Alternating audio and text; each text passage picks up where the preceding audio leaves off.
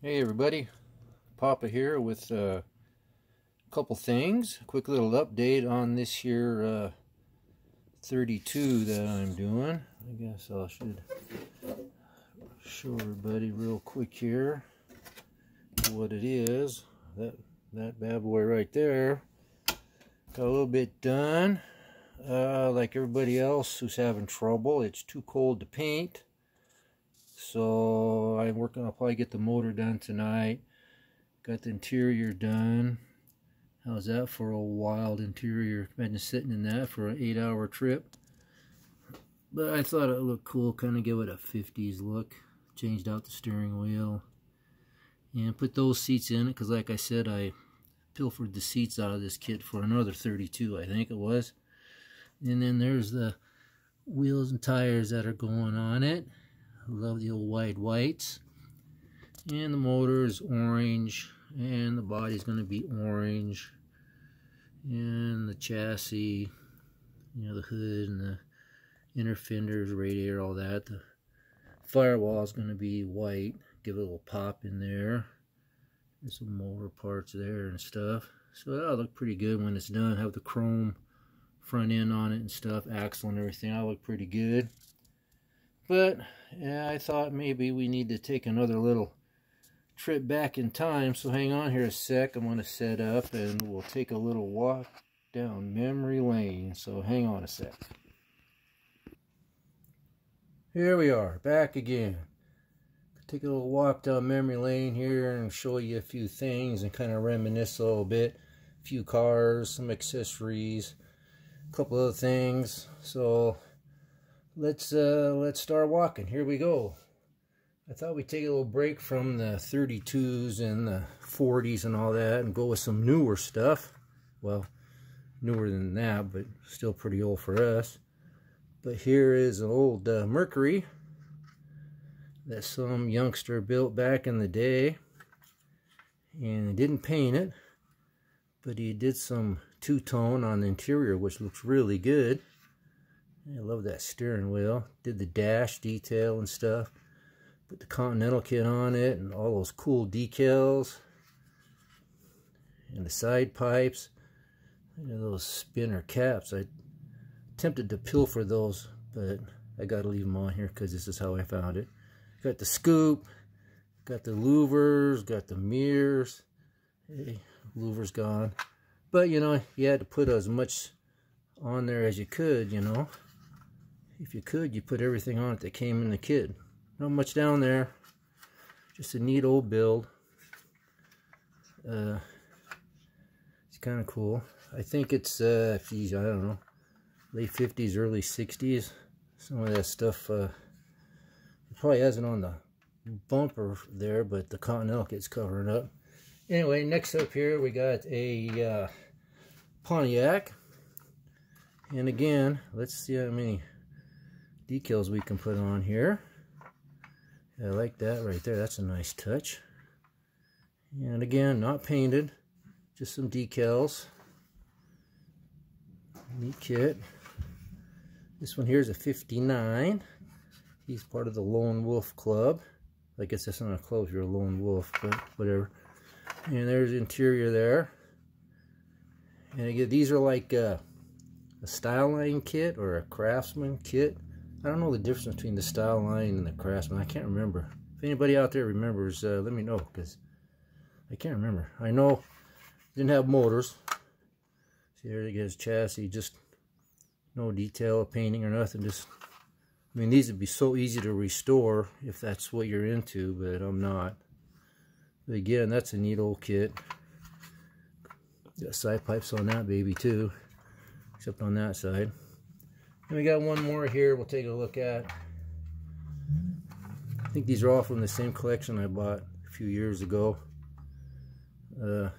My wife found it on Facebook Marketplace. It's about a 2-hour drive, but it was worth it. Anyway, there's another one that's got the decals on it. Just kind of, let's put a decal there, one on the door. Put some on the hood with some scoops. Put a little grill on the grill there, a little bullet grill. It's kind of cool. Again, a two-tone white interior. in red. That's kind of neat. Yeah, this is cool. And he's another one of the Lone Wolf Club, if it is a club.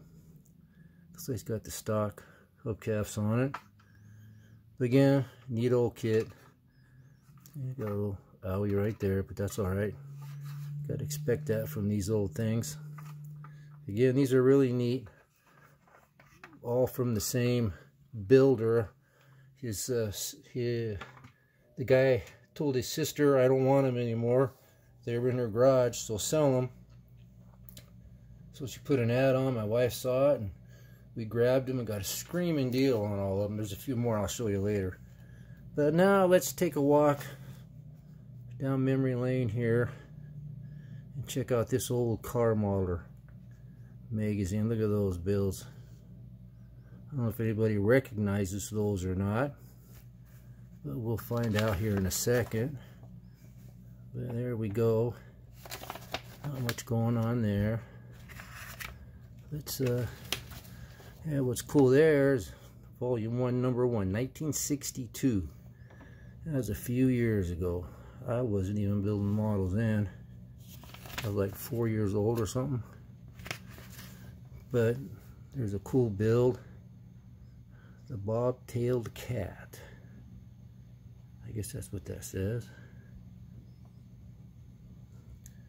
Really nice for back then. That's, you know, look at that interior, that headliner, pretty cool, pretty cool. There's what they started with.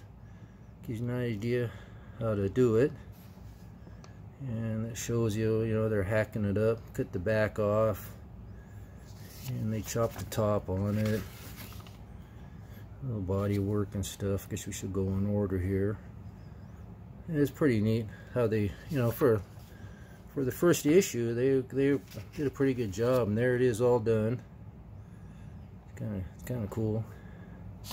And here I got an article how it tells you how to photograph your model, and it explains what they did here on all these for lighting and stuff. But the quality of the magazine, I guess, is so bad I can't see anything what they did.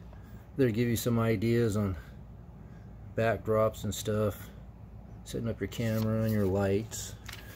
Anybody understand what all that means? It's been really hard for a kid to get his wall in the magazine. You'd have to be an expert on camera taking pictures. But here's some more, and they explain what they use and everything. There's with mirrors, which is kind of cool for displaying. And they got an article on Mickey Thompson's Challenger, and the model kit was just getting ready to come out, so they were kind of promoting it a little bit. That's a fun kit to build. I never did try that one. Those Revell kits were really fun. Let's see here. Yeah, what we got here? Oh, engine detailing back in the day. Check that out. They drilling things out, making a dipstick. Look at that. Pretty cool. There we're getting the distributor going, drilling it out, putting it all on and everything. There we go. Look at the size of that drill bit. Yeah, it's kind of cool. They did that back in the day. That was like crazy stuff. Here's how to do upholstery. You could buy a upholstery kit right there. The upholstery kit kind of looks like that. Yeah, 49 cents from a surplus store here that used to be around. Yeah, that was a long time ago. Probably 80s when I got it for 49 cents. I don't know what the price was originally, but that's pretty cool. You go on the back there. Kind of tells you what to do and everything. Neat old piece. There's a license. There's some club plaques there. Anyway, that tells you how to do the upholstery. And there it is. Looks pretty good in the picture anyway. There it is in the car. Looks really good. This is 1962 we're looking at here, so this is pretty cool. There's a reader's showcase. So check that one out. That's a nice display. I did a few like that back in the day. Let's check out that crazy thing there. Wow. Pretty cool.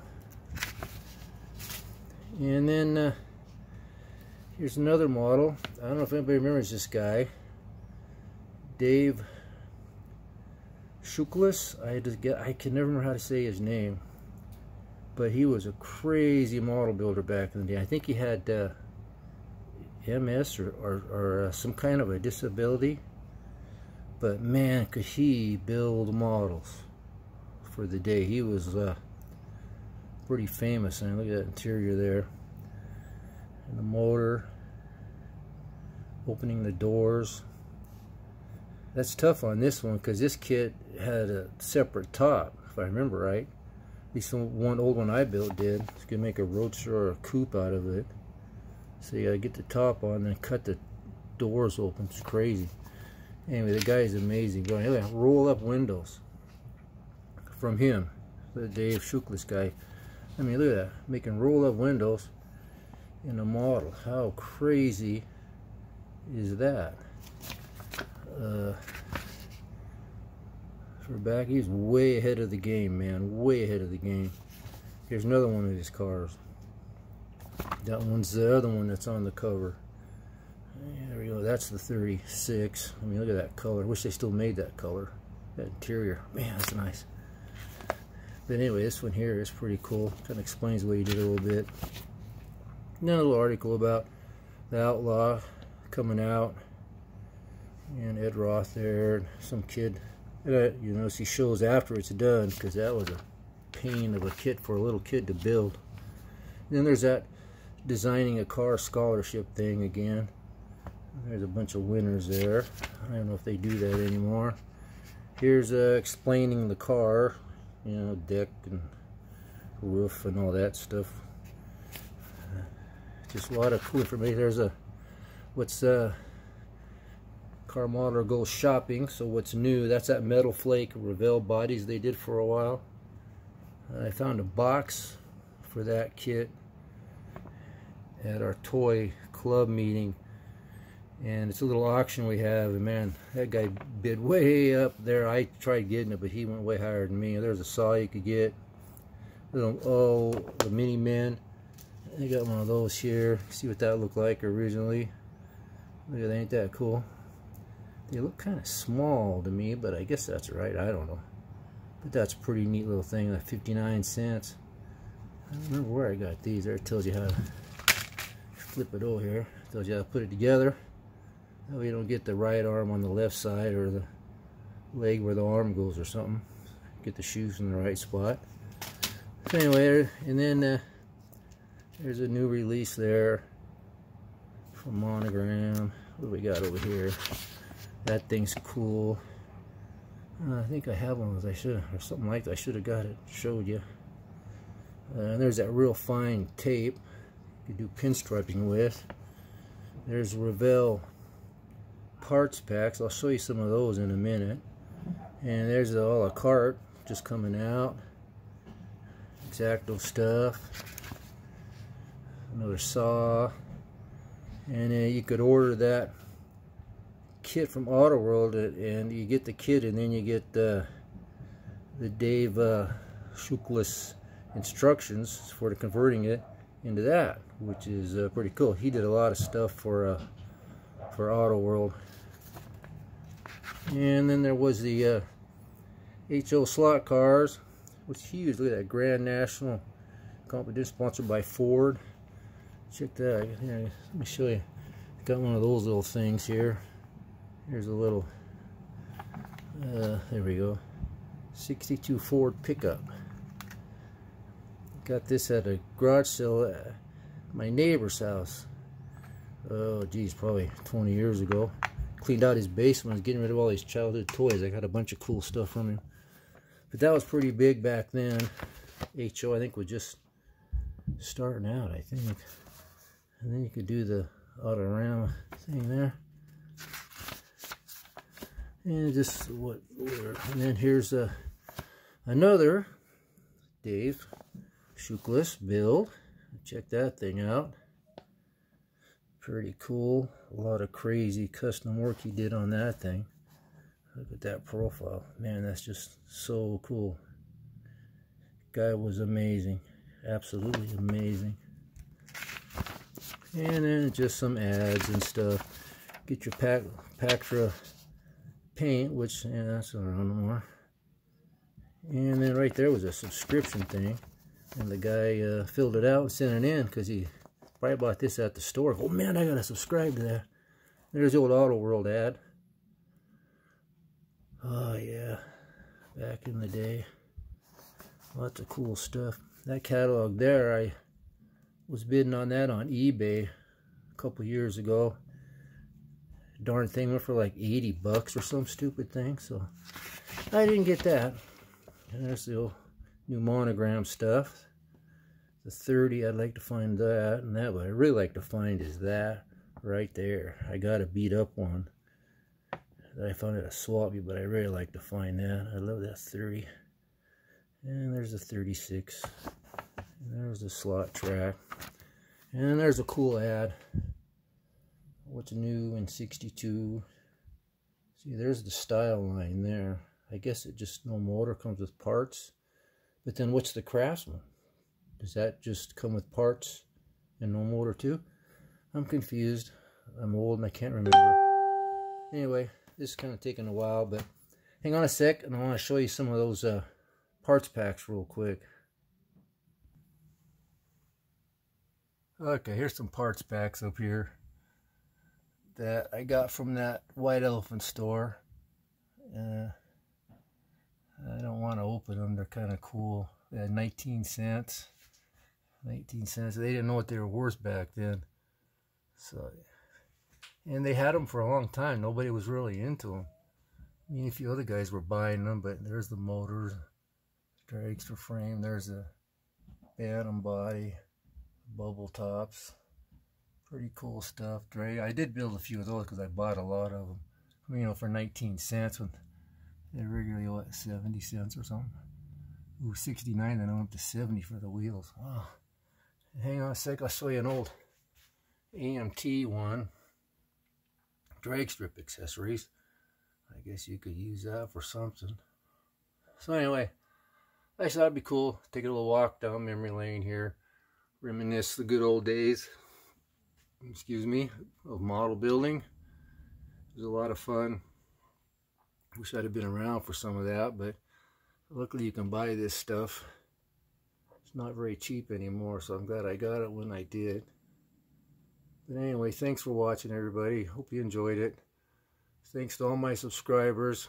I've got quite a few new ones. I really appreciate it. I'm really kind of surprised how well it's going. It's pretty cool. I'm having lots of fun, and I enjoy sharing this stuff with you guys, looking at your stuff and comments and everything. So keep them coming. Comments, good or bad, let me know.